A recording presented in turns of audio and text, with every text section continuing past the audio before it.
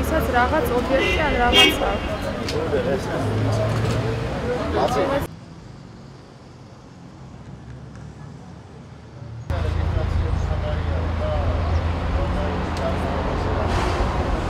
დაცნობმა მითხრა დამირეკა რომ ბოლოვადა ოდის შესაძლელია. არა და ჯარიმაა.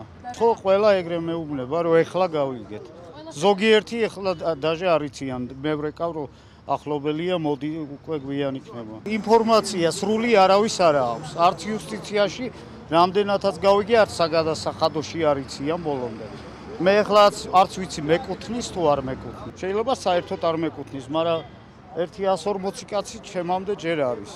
ანუ მომიწევს დღეს შეიძლება ლეჟანკად წამოვიდე და ვიყო დღეს. დღეს არის ბოლოვადა ესე დამირეკეს მე თბილისიდან და წამოვედი მაშინ. სრულიად შემთხვევით გავიგე. ეს არის აბსოლუტური, აი არ ვიცი რა დავარქვა ამას, ხალხი გააგიჟეს, რა ამბავია ხედავთ ალბათ თქვენ თვითონაც რა. ანუ გინეთ მოგცეს რაღაცა ჩამონათვალი, რომელშიც გარკვევით და კონკრეტულად არაფერი წერია, არის ზოგადი განმარტებები და ამიტომ გვინდა არ გვინდა ვზივარ და ველოდებით ჩვენ რიგს. რიგი არის 2801 და ეხლა არის 2657 გავიდა. მას მერე რაც 1 საათია უკვე აქ ვართ. უნდა ველოდოთ, ყოველ შემთხვევაში გვითხრეს რომ გვიანობამდე არ დავიკეტებით. სასურსათო მაღაზია მაქვს და მეგობრისგან გავიგე რომ ასეთი რაღაც ხდება და წამოვედით. ვის უნდა უთხრა აქ, ვის უნდა შეეკითხო?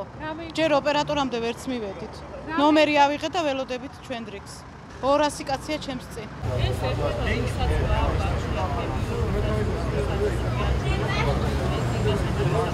ერთადერთი